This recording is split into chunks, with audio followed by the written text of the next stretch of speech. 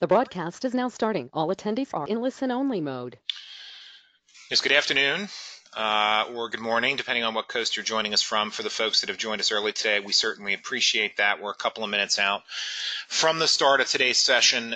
Before we get things kicked off, however, I would like to do a couple of quick house cleaning items. Number one, if the folks who are on the call right now, if you can use your chat function and throw through a quick chat that I am coming through loud and clear. We want to make sure the audio quality is really good. So if you could just use your chat function and throw a quick, hey, we can hear you, that would be awesome.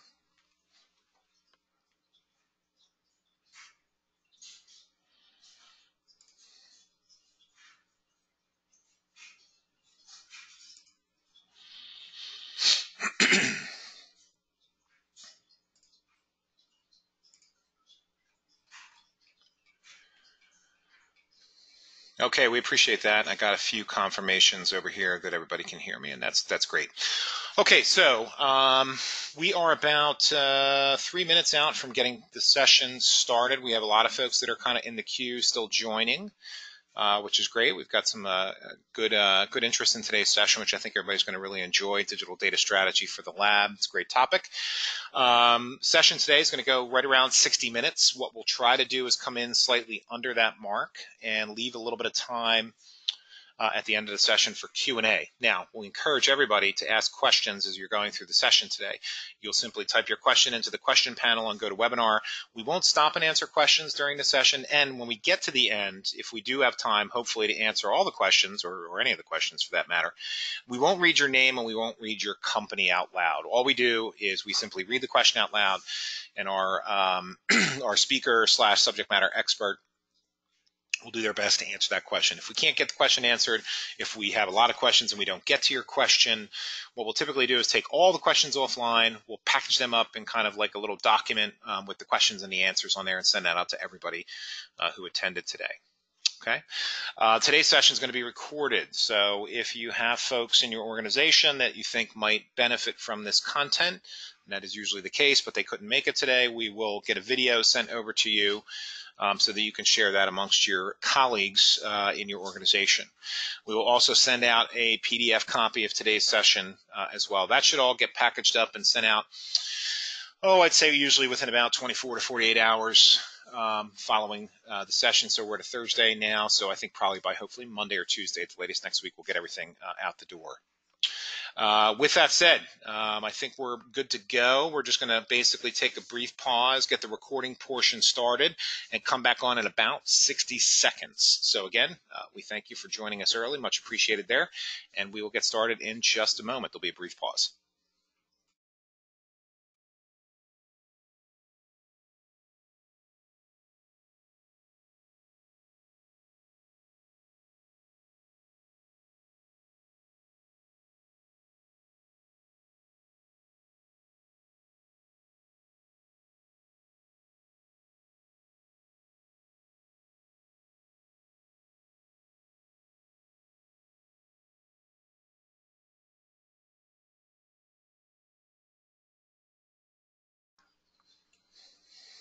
Hello and welcome to today's live webinar entitled Digital Data Strategy for the Lab, brought to you by the Astrix Technology Group, presented by Dave Dorsett. Today's session is being recorded live. Next slide, please. A little bit about today's session before we get into the content.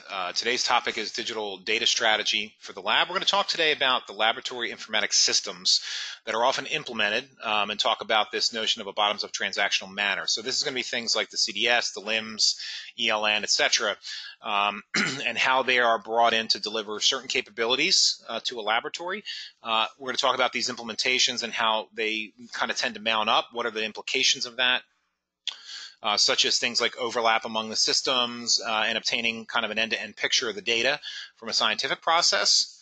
We're going to get into a discussion around, kind of what are the significant business drivers that are putting pressure on laboratory and laboratory information systems. Things like, being able to handle a very diverse set of drug products, meeting the increasing needs of the R&D organization. You have to be flexible, obviously, and responsive. How to improve the systematic management of product data and processes, which means that you have to have data consistency and availability, and why these are so critical. Okay, so the webinar is going to basically address these challenges. It's going to hopefully kind of frame out what we think the current state is and talk about opportunities and approaches for getting a holistic digital strategy for your laboratory. And next slide, please. And joining us today, who's going to be presenting, is Dave Dorsett. Dave is a principal software architect. Dave brings with us over 3 decades of experience in R&D informatics and lab informatics. So this spans, global pharmaceutical, chemical, consumer goods industries. He's worked in a number of different industries, and he's got a really strong and extensive track record in doing things like architecting and designing and delivering both commercial as well as in-house developed informatics solutions. So we're thrilled to have Dave with us today. He's a great asset, brings a ton of experience, and he's going to impart some of that on you today. So Dave, if you want to introduce yourself, and I'll let you kind of take the wheel and take us through the presentation today. Sure, thank you. Good morning, good afternoon, everyone. And I think we kind of covered there basically the intent of the webinar. So we're going to do this in a couple of sections. Hopefully, I would like to encourage you to post questions as this goes on. If we have time at the end, as we said, we'll try to answer some of those. Otherwise, we will respond after the webinar. But I really appreciate the opportunity to get feedback and questions on these presentations and what people's interests actually are, and follow-ups as well. So.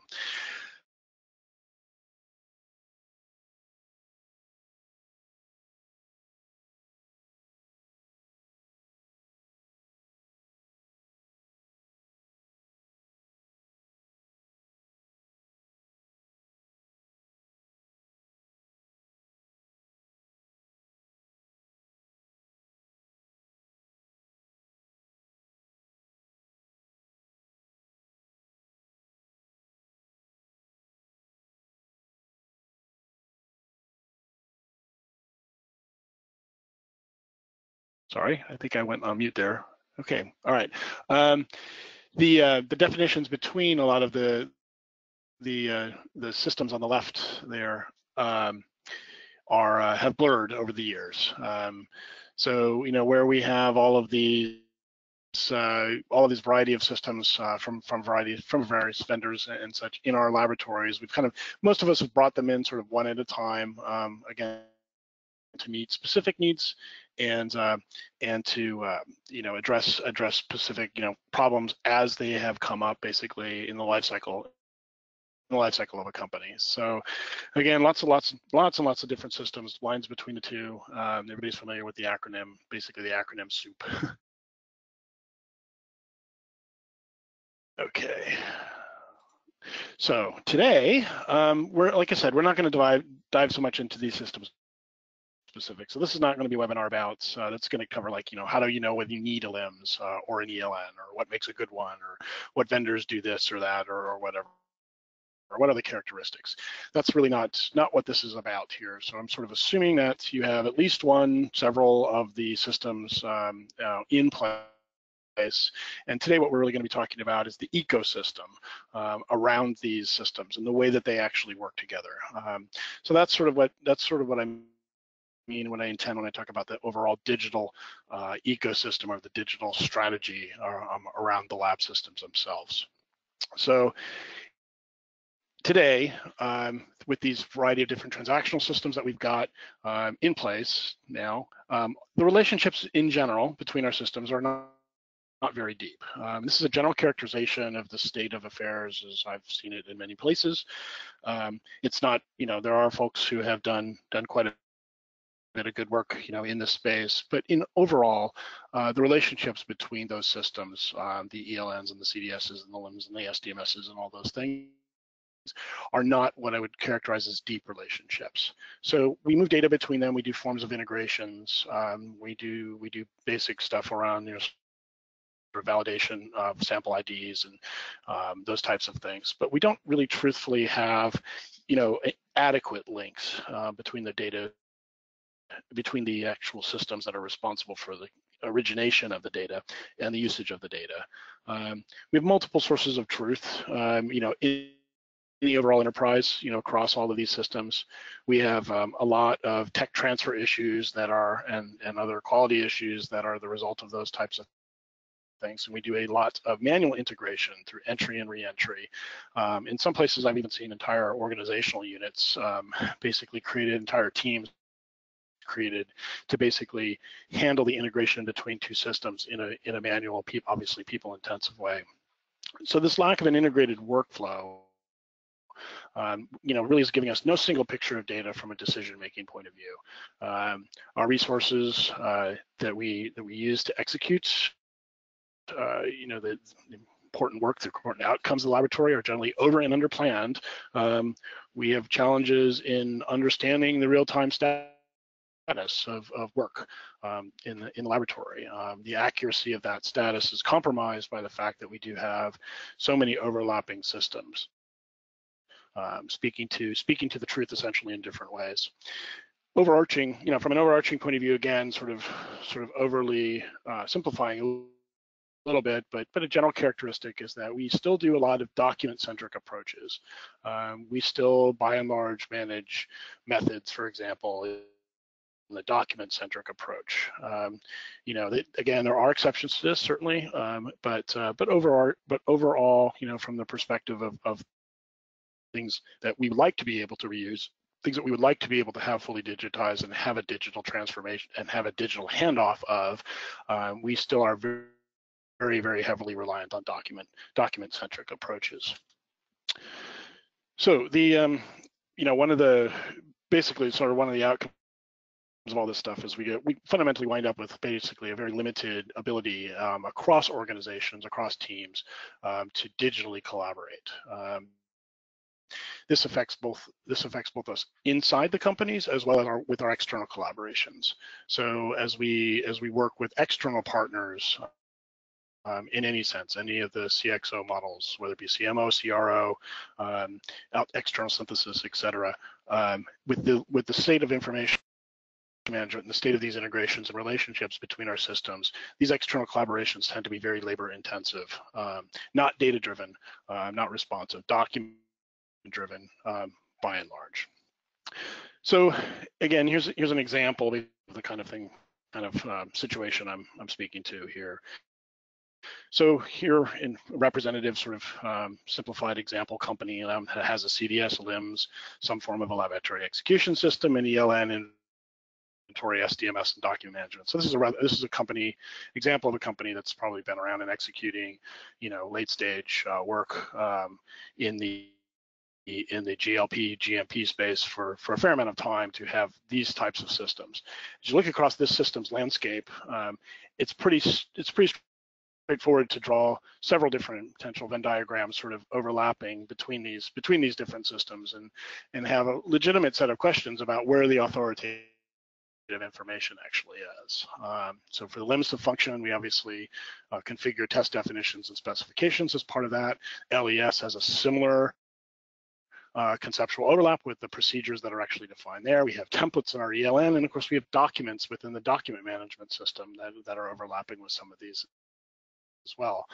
There's other overlaps. The CDS would also overlap. I'm not trying to exhaustively go through and sort of point out all of the different ways that we can generate redundant data, just sort of illustrating here the type of thing that would naturally grow organically by the introduction of these systems into a company. Even with good integrations between these systems, the needs of a test definition in the LIMS and the needs of the test procedure specified in the LES oftentimes are such that they still necessitate a lot of duplication. So the LES might need a different expression of exactly the same type of data that the LIMS is going to also need, but they're for slightly different purposes. So we wind up redundantly expressing a lot of this information. So this is sort of an overview of some of the current state, again, across the ecosystem of the laboratory information systems. And this problem with authoritative data, lack of deep integrations, lack of sort of building an overall digital understanding of the work processes. So what I'm going to talk about now is an approach, not the only approach, but an approach that I like to take when trying to assess or examine the current state of an ecosystem and the opportunities for how that could actually be improved. Excuse me. And the development of what we'll call a roadmap, and I'll explain a little bit more about that as we get into this right now. So, why a roadmap? It's a word that gets used quite a bit. In this particular context, I think of a roadmap from an IT ecosystem point of view, in the same sort of way I would think about, like, if I was going to take a year off and go to a completely unknown place, take a sabbatical, how would I actually prepare for this type of substantial journey? So I would basically develop a collection of maps and dictionaries and guides, and obviously, just as we were discussing in the laboratory information systems point of view, there's overlaps between these things. So the maps might give us a higher level picture of things, but the guides are going to be redundant with respect to some of that. Multiple guides would certainly be redundant with each other. Same sort of overall thing, but this set of information is going to give us an overall plan. The plan that we're going to make, though, which is the characteristic of what actually makes this a roadmap as opposed to a project plan, is that for a year-long trip to an unknown place, we're not going to be able to predict all the possible decisions we're going to need to make over that year. We're not going to be able to detail out in exacting, sort of terms, how long we're going to spend in each individual place, what turns we're going to take as we drive down the road, what trains we're going to be on, what hotels we're going to stay out, and obviously the further out in the future, the less likely we're going to be able to have an accurate plan. We're just going to have to, our plan is really going to need to be based on the bigger overall picture. It's not going to be a project plan. It's not going to be a step-by-step execution. It's not going to tell us exactly how much everything is going to cost. But what it is going to do is give us, in accordance with our overall goals, what things we want to see, how much money we have to spend, those types of things. It's going to give us an overall structure that we're going to actually use to operate on a day-to-day or week-to-week basis. And that to me is the significance of what makes a roadmap important when addressing the overall laboratory IT ecosystem. This is not a project plan. It's just an overall gist of where it is that we feel is important, where we're going to put our money, where we don't want to put our money, et cetera. So developing a roadmap, just again, sort of a relatively simplified view here, but we're going to break it down into 4 phases and discuss these. And then I'm going to go through a short simplified example of what's meant essentially within these different phases. So first phase to develop a roadmap is a survey of your current state. And what we're going to try to also do while we're doing that is to capture high-level future state needs at the same time. I'll explain a little bit more about this. Again, we're not trying to elucidate every possible way every system is currently used, nor are we trying to capture every possible report, for example, that somebody might want out of the system in some future state. This is an overarching survey of the current state of how the scientists interact with the systems, all of the systems in the IT, and what the gaps are in those interactions. And a little bit more about that to come. The second phase then is to take that data, that information that we've collected then, and organize both the current state and then future needs by artifacts. And again, I'll come back and explain exactly what I mean by that there. The third phase of an IT roadmap is to then take that organized information and begin to establish what I'm calling minimal viable groups of capabilities. Again, more on that in an example to come.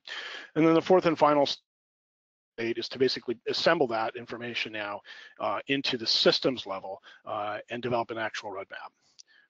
Now this process doesn't always cleanly break down into all 4 of these steps. Oftentimes you'll get into the third step when you're trying to bunch things into these minimal viable groups, and you'll realize that you've got to go back and repeat some things in step one and get your organization essentially as part of step two wasn't as accurate as it needs to be or had questions to it. So it's not strictly speaking a sequential do one, do two, do three, do four.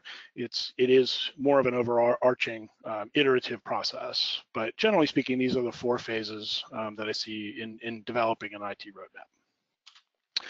So current state survey. I spoke about this a little bit on the past slide. Again, what we're trying to capture here is the current state of laboratory practice. Okay, we're talking about materials, samples, and data. That's the focus of what the current state survey is on. So what we want to do is understand from the scientist's perspective, in their shoes, right? We need to understand what they do with their materials and samples, and what they do with data. What data they generate, what data they consume from other people, what data they provide to other people, and the same flows with materials and samples. Might seem a little strange in an IT roadmap to be having a discussion with scientists around materials and samples, but one of the characteristics of laboratory informatics is the importance of material and sample flow to the overall success or gaps, if you will, within our overall states and within our overall ability to digitize and more effectively offer digital transformation and digital transfer of information across our organization, digital reuse of data. The material and sample is really what we're all about from a pharma perspective, or you know, from a chemical process perspective, right? We're in business to make stuff, and you know, our data is all about the stuff that we made, how we made it, and what it is, and what effects and impacts it actually has. But just focusing on the data itself and ignoring the material and sample flow, I've seen and experienced in my career a number of latent issues that will build up over time by doing that. So I really encourage that in this current state survey, we're spending a good amount of time understanding what happens with inbound sample materials, outbound sample materials, in and outbound materials as well. So really the exercise here is to think about this sort of in a way. You're going to come into the lab and we want to talk with the scientists and really kind of learn the organization. So think about it like, you know, talking with the scientists, this is kind of like trying to give somebody an overview as a new member of your organization about exactly how things work in your labs. And this is really truly best done on your feet in the lab. Kind of a thing. There's a lot of other latent aspects of what happens in a laboratory and how people use the systems, how the scientists use our systems, that just will not come out in a conference room. So being in the lab, walking around, walking through the process is a way, one of the techniques I like to use in order to improve the quality, essentially, of the information we're actually gathering. I'm not going to read through all these examples of questions, but these are the types of things that we would prod scientists with during this survey. You know, it's really, again, trying to get them to lay out exactly, you know, how the samples flow, how the material flows, how the data flows, how do they create data, who do they give it to, you know, do they believe that the people that are receiving their data are happy with it, you know, all these types of things. These are all example questions, like I said, mainly intended to prod the scientists into sort of, you know, opening up about things that they do every day, not necessarily with really thinking heavily about it, but information we really need to capture from the business process and holistic kind of point of view. Now, part of this naturally, I mean, it's called a current state survey. It is sort of focused on the current state, but the natural drift of this conversation will be very much to exposing unmet and future needs. It's a very natural thing for folks going through this kind of analysis about how they do what they do to speak to, well, you know, I have to do this bit of housekeeping kind of stuff every week, and it kind of drives me nuts. And you know, when I get this sample information from these people, it's always not accurate. It would be really nice if I could rely on the sample manifest I'm actually getting, you know, from the supplier here. So you will naturally during this process of a current state survey be able to capture pretty critically important unmet future needs around the business processes and what's actually happening in the lab. So we really don't, generally speaking, undertake sort of a separate formal future state survey. It's really driven by the activities and the questions and the work in the current state. It's documented separately, but that's basically sort of the overarching process. So step 2 of this, now we have a bunch of raw data. We have a whole bunch of commentary around and process flow kind of diagrams around material samples, data flow in the labs across different teams. Depending on the scope of the assessment that we're talking about, it may be across many different teams, it may be just across one or two, or even just a single part of the organization. But now we're going to try to organize that information into artifacts and systems. So what we want to try to do here is characterize these materials and samples are pretty straightforward. They in themselves are artifacts, but the data itself we want to characterize into artifacts and eventually into systems. So here we're going to look at the use of things. So one way to categorize and understand the data flows is by how the data is actually, what the purpose of the data actually is. So purely operational data in our lab that's necessary to just make the lab run.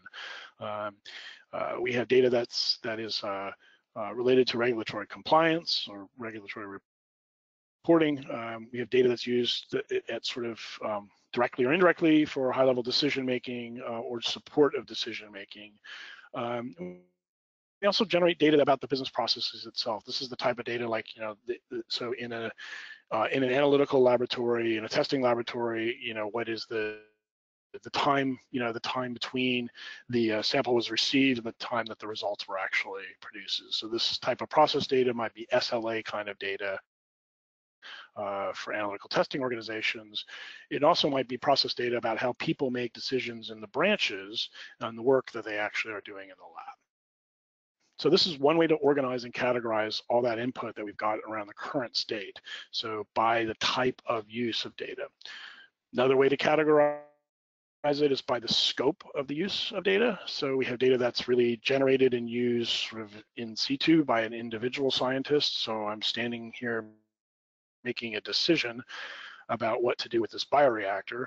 And I'm generating data. I'm going to do a couple of analytical tests, look at viable cell density, do these kinds of things, and make a decision about whether or not to feed, to add feed into the bioreactor. That data is important in the overall scheme of things. Its immediate importance is obviously operational, making the lab run, making that decision, and it's really almost at an individual scientist kind of level. It's really transactional in the sense of it's being used to drive the immediate decision. We also have a category of team data. So this is the type of data that sort of is summarized, aggregated, so that bioreactor feeding information, for example, might be aggregated into a graph that sort of lays out the whole feeding schedule for this reactor over a period of time or during the entirety of the process. That might be shared with the team or a larger group for a functional data review.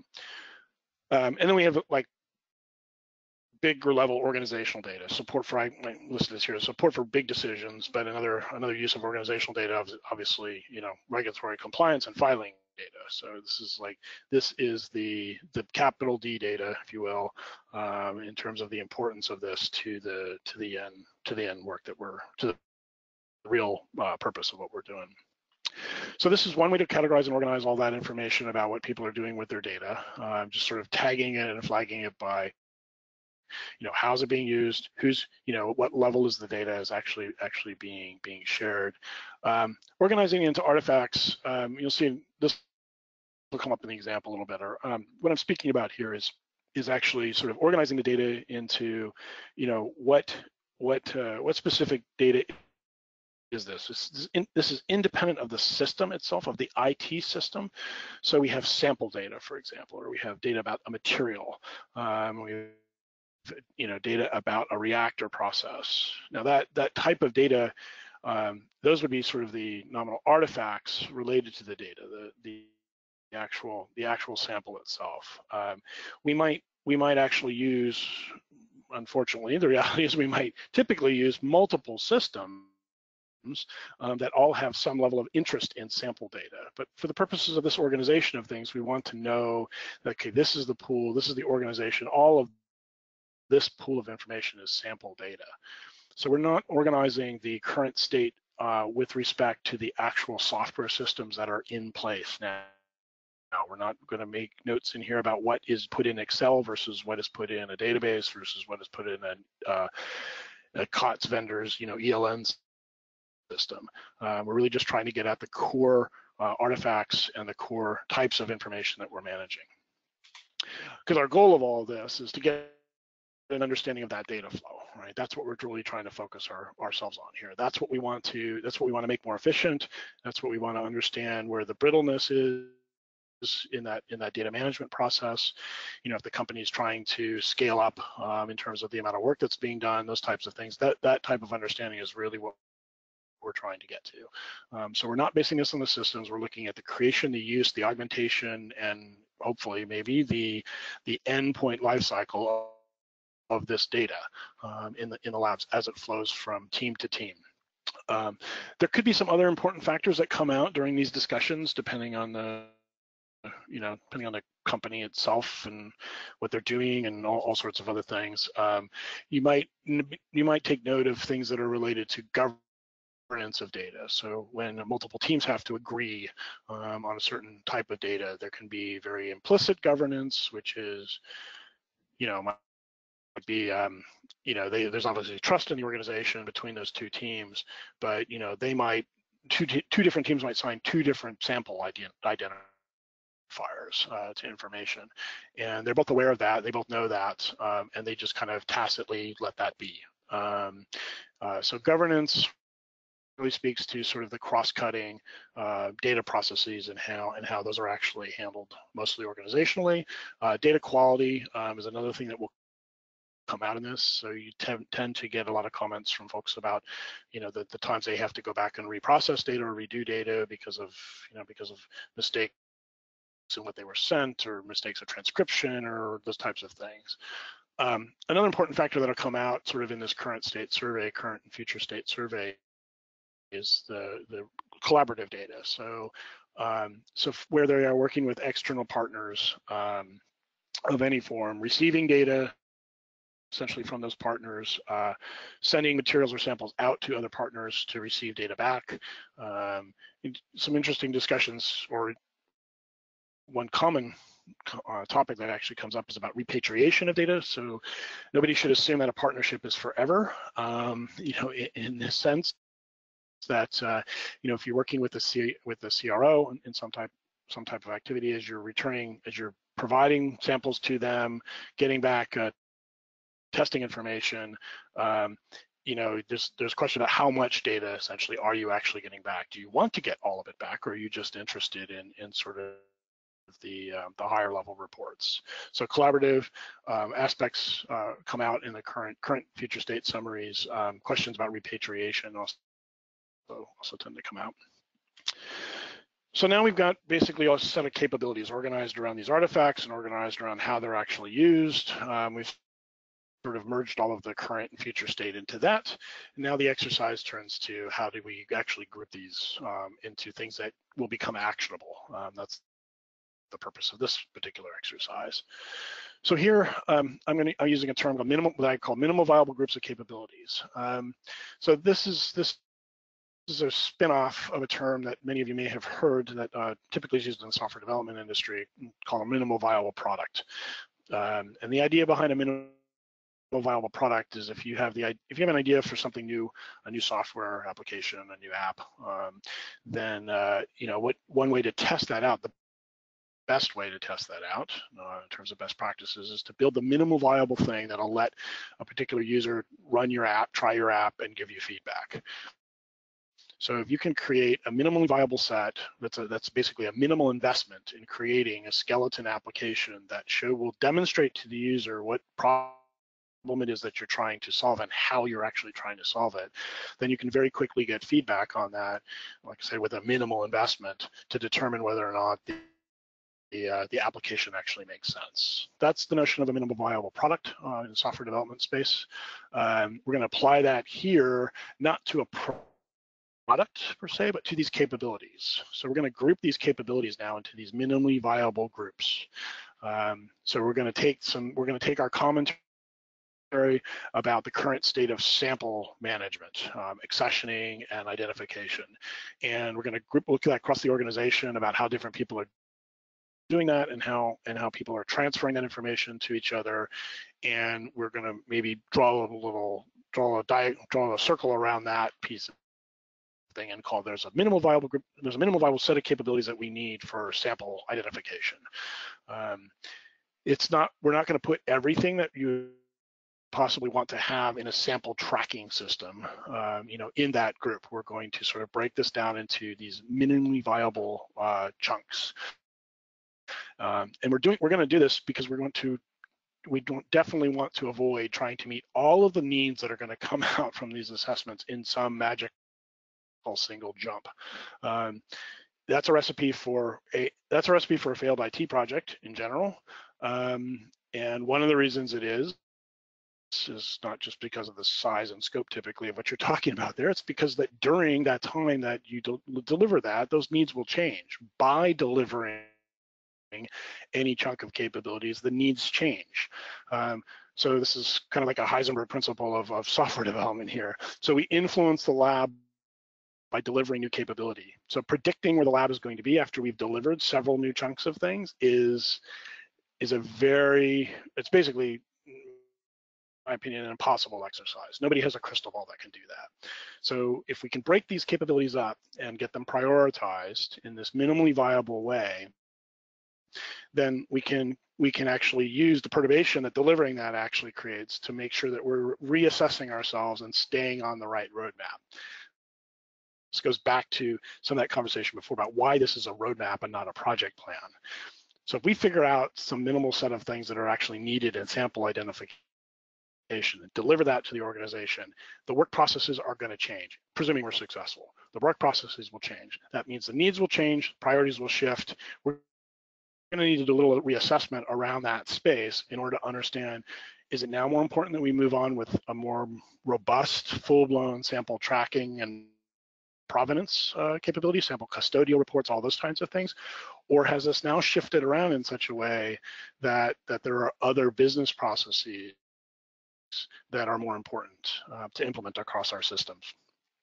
I've pretty much already spoken this, but one important considerations when you're actually doing this is to focus on capabilities, not features. We're not trying to solution here. We're not so much writing what would be sort of very specific testable product requirements, but we're focusing on a deliverable capability in the laboratory workflow. We're going to be looking for common themes here. So we're going to try to pull together things that are coming out from different parts of the organization or coming out in different parts of these discussions that we've had. And I already talked a fair amount about considering the impact of change while you're defining minimal. That is that is one of the key elements of this. So now we got now we got the set basically of minimal viable capabilities. Now from those groups, we're going to basically attempt to assemble a guidebook, a roadmap. So now at this point, this becomes more related to the existing IT systems. So across those capabilities, we can evaluate the relationships to the existing systems. So if we already have a sample inventory, if we already have an inventory system in place, but we've identified needs for consistent sample identification, then we have a relationship to an existing system that we can take advantage of. So as we're assembling these capabilities into roadmaps, with business and scientific priority, we can evaluate the relationships between those capabilities to existing systems. We say, well, this will be an extension to the existing inventory system, or this will be an integration between these two systems. Those are the types of solutioning breakdowns. This is a bit of solutioning now. We're going to need to elaborate dependencies. So we can't really build a comprehensive custodial sample management with custodial reporting if we don't have integrated sample tracking. So you can't generate a report on something you don't have in any of your systems. That's an obvious dependency. So those are the types of things that we're also going to have to be cognizant of here as we assemble this roadmap. We're also at this stage going to sort of size these things, and sizing here I like to try to use the sort of the agile approach of t-shirt sizing. So this is a small thing. This is a small capability group in terms of implementation. This is medium, large, extra large, extra large, maybe. So we're not trying to put a number of hours on this. We're just trying to put relative size and relative technical risk assessments on this as well. So, some things will be small in size, but might have high technical risk. So we want to keep those characteristics actually separate from each other. And here we are talking about technical risk. And before on the earlier slide, I mentioned assessing the organizational change management aspects of risk, and that'll come up again in just a moment. That's a different type of risk. So here in this assembly, we're specifically talking about technical risk. This assembly now basically is not going to be, there's not going to be a single path. You're going to get a set of potential paths. You're basically going to get a network of relationships between capabilities. And so the next part of this then would be to, evaluating that, particularly using these criteria of size and risk and dependencies will sort of bring to light typically multiple paths. It's typically not that it falls out and there's just like one magic answer about how to get from point A to point B. And you actually want a couple of different paths for the same reasons that I was discussing when we were back on the slide about why this is a roadmap. Hopefully you'll get clear guidance on where you're going to be starting, what the near-term types of things will be, but then things are going to need to open up after that. You're going to want things to open up so you can reassess this, reassess your path to deliver the biggest benefit with the smallest investments. You want to, at the end of the day, this becomes cost benefit in terms of how you're going to traverse the roadmap. Okay, a couple quick notes on do's and don'ts, sort of in the roadmap assembly side of things. I think we touched on many of these already. So we do want to have multiple approaches. We do want to have some documentation essentially available to us in the form of the way our artifacts are organized and our risks are characterized and things like that, with what the trade-offs actually are going to be. We very much want to make sure that we're describing a real world deliverable system. And sometimes this means that in the interviewing process, you're going to get, you're going to receive data that you're going to need to, tone down or weight down. We want 80%. Most of the time, scientists are very practical about what their actual needs are. It doesn't happen very often, but every once in a while, something will come up where it's just, the real world or the practical deliverable aspects of like meeting that particular requirement just don't make sense. So we do want to make sure we're focusing here on real world deliverable things. I already spoke about risks. I didn't speak about mitigations. Part of the documentation of the ultimate roadmap might be not necessarily for all of the risks that are characterized, but for the larger risks, you might make notes about how, initial thoughts about how those risks might be mitigated. That could introduce feedback actually into the whole process of assembling and organizing these minimally viable groups of capabilities. If there's something that comes out with a very large risk, and particularly if something comes out with a very large risk and a very large size, that's a key indicator that you need to step back and try to be creative about how you might break that apart into either the pieces that are not so big in size or a couple of pieces that split the risk up. We do want to incorporate potential for organizational disruption in this. We're going to do that by not planning 5 years of future projects all at once. That's one part of it. But in your organization of capabilities, it's also important to consider this.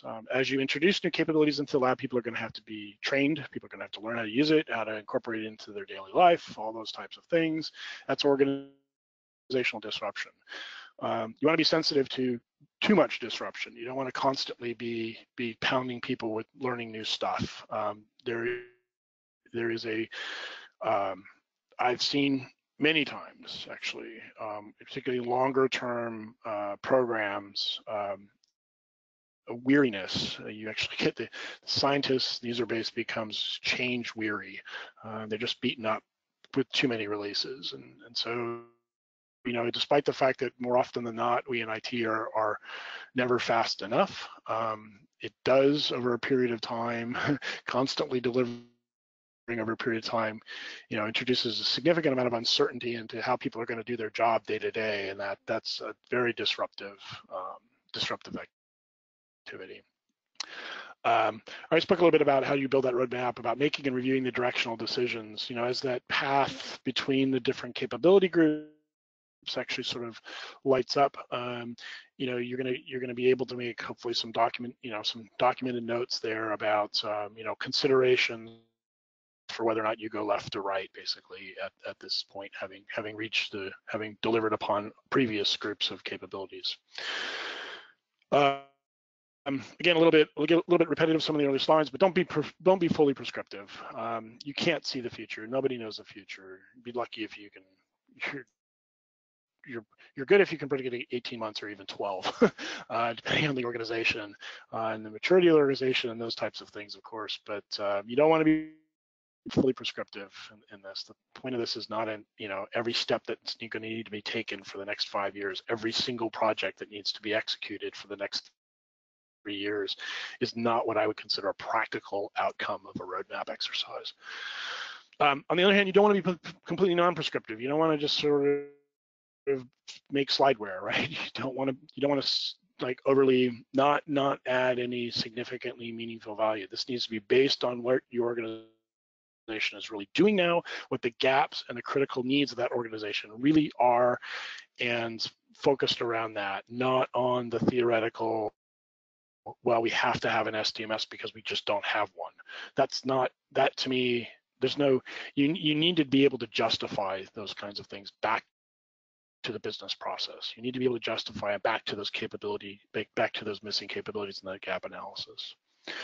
Don't ignore implementation. We're trying to build something. That's a little bit of overlap with the one thing on the do side of things. And the other don't create this in an IT vacuum. So, you have to be sensitive, of course, to scientists' time and all that, but you really want to make sure that you're engaging them through this process. One of the better outcomes here, a good outcome measure, is the level to which the entire group of people that have been involved at the early stage in describing the work processes and all that, the level of which they actually understand that whole roadmap picture. If you're doing this for multiple teams and multiple parts of an organization, what you're really trying to do is build a shared understanding amongst some group of leaders, on the scientist side of things, for why the overall IT, landscape, if you will, needs to change this way.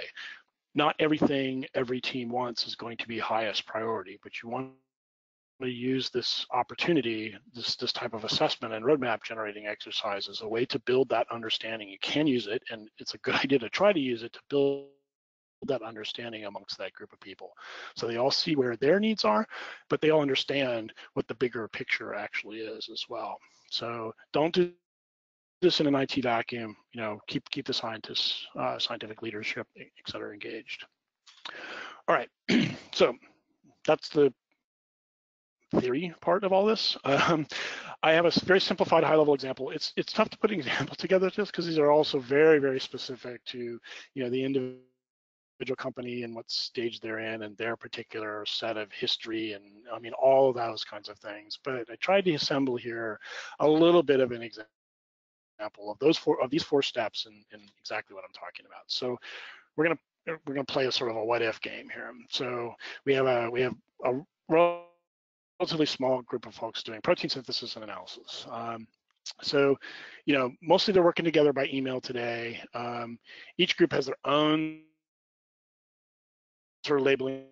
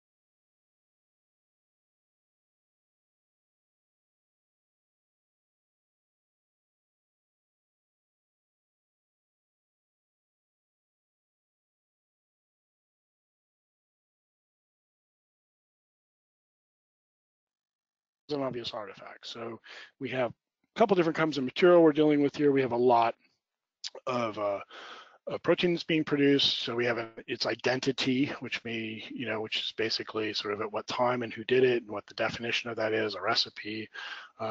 We have sample-oriented artifacts, the time a sample was drawn, the container it's been put in, or if it's been split across containers, how it was stored. These are examples. This is obviously not comprehensive of either the artifacts or the kinds of properties, but these are sort of some of the high-level artifacts that come out of this, would come out of this type of current state.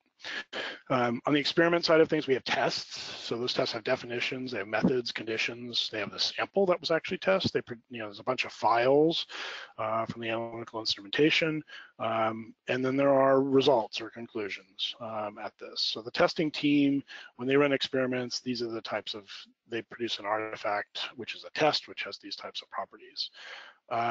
We have files as well, and those files themselves are artifacts. They generally they're might be associated with an instrument and a timestamp. Obviously here like I said before, this is not a comprehensive list of artifacts. We'd have an experiment that was related to the actual bioreactor itself with sort of similar things. And we have another important artifact that, in these two groups process, which is the report itself. So it's authors, it's got authors associated with it. It's got references to experiments. It describes this particular type of scope. It may describe a particular material, a protein, via the experiments, or it may be explicit. So it may be, maybe a report that summarizes a particular set of experiments. It may be a report that is higher level, in essence, about a particular higher level material. So this is an example of the artifacts that would come out of this analysis. So again, this is not a comprehensive list, but now we start breaking this down into capability groups. We've got identities. So we have a bunch of capabilities related to things that we need to be able to identify or label or name. So we need to be able to do that with a material, a lot, a sample, a test. We have a bunch of identity problems. We have provenance around lots and samples. So who did it? When were they done? Where do I find out more information about it? Where might I get more characteristics about specific characteristics about that lot or that sample? We have experiment-related capabilities. So we have a bunch of core metadata around scientist tests, links to things, and then we might have a future capability group around, how might we, within this particular type of experiment, a test experiment, standardize those result tables. So, but as the core, minimal viable group of capabilities around experiments would be to identify this experiment actually happened, who did it, when it was done, some link to the files itself that represent its raw data, some link to its results, even if those things are not structured. That's a minimally viable group of capability. I'll skip report for the moment. For data files, we would want to have a minimal set of capabilities where we would be able to have a reference to a data file. So we want to know who did it, when, and a reference to it that was permanent, that didn't rely upon directory naming structures and the fact that somebody could move a file accidentally, even from one point to another. We just want to have we need a minimal capability around data file management here that everybody could share. So no matter when or who did the work, if there was an instrument data file or a data file with the bioreactor data in it, we could reference it, we could all find it, get a home rule on it. We might want to extend that capability with additional metadata around that data file. But the first minimal viable set of data file capabilities would be like the first number there. And then we could add extensions to that over time.